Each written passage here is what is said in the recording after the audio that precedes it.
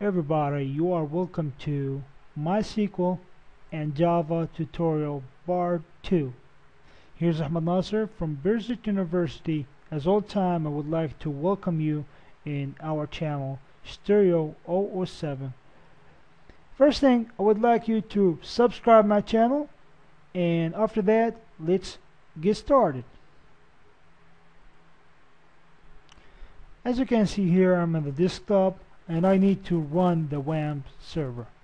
Because I need to access the phpmyadmin, I need an access to the MySQL database. So as we agreed in the previous tutorial, we're gonna use phpmyadmin in order to manage the MySQL database. So it's easy way to run the phpmyadmin. You just go to the toolbar down here. You can see the WAMP server. You just left click and you see phpmyadmin here. You just click on it and it's gonna be run on the screen, as you can see.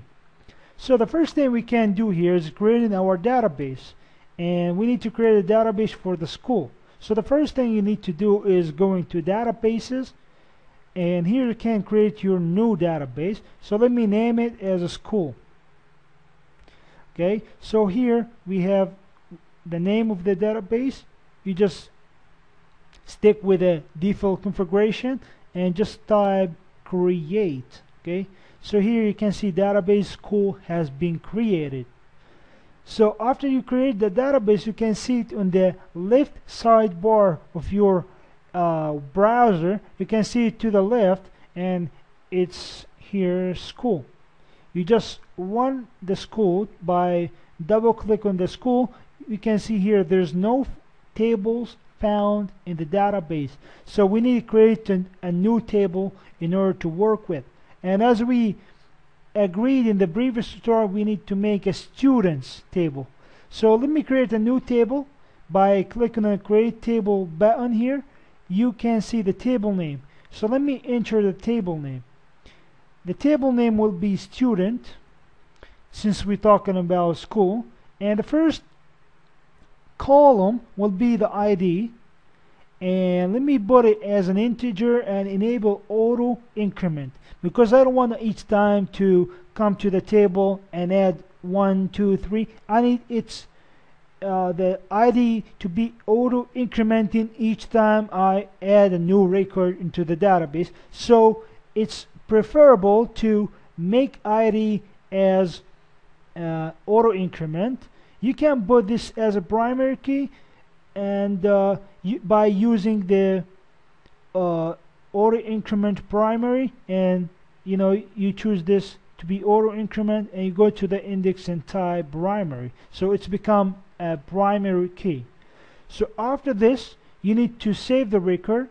So we just double click or click on the save, and you can see here we should see a student table with an ID column. So we just got one column, which is for the ID. In order to add more columns like name, address, email, birth date, something like that, you need to add more columns or more fields. So in order to do this using phpmyadmin, you just come here, add, and you just type go, and we need to add a new one column, and you just type go. Here you just get this form. You need to type the column name. So let me type name, and the type is gonna be varchar, and the length is gonna be 30, and you just type go.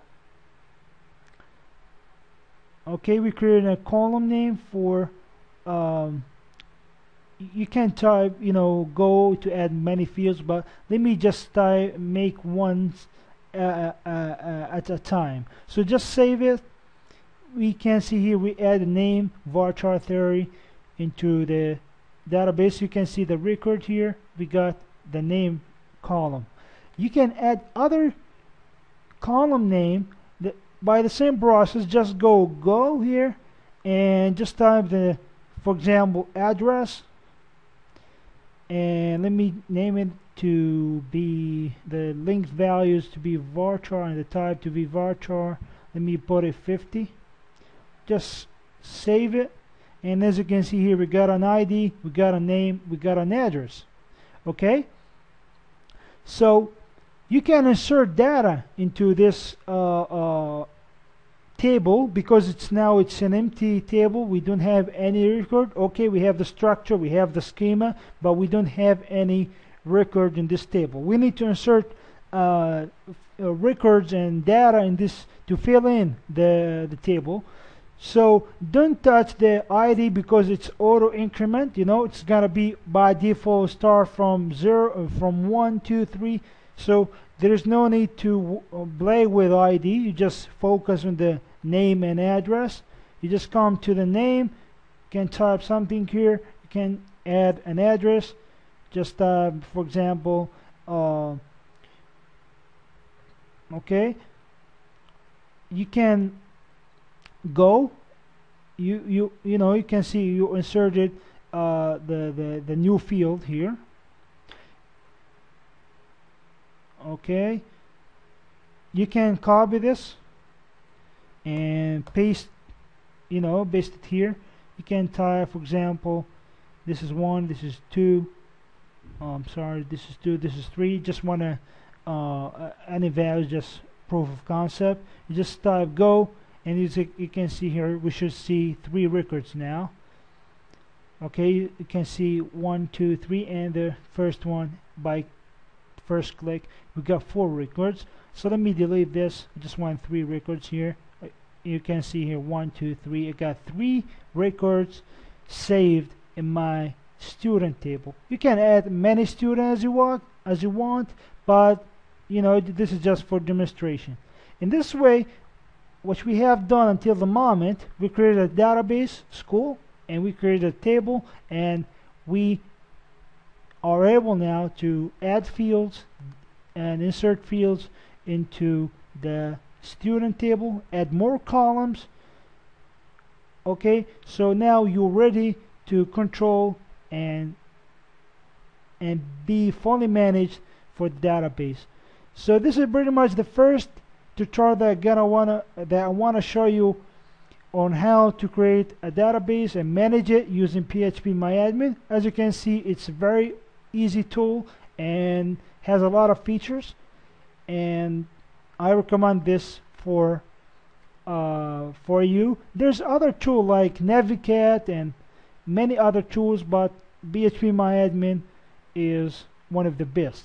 So thank you guys for watching. Don't forget to subscribe and wait for us for the next video, and we're gonna start the implementation using Java and netbeans and how to connect to the student table.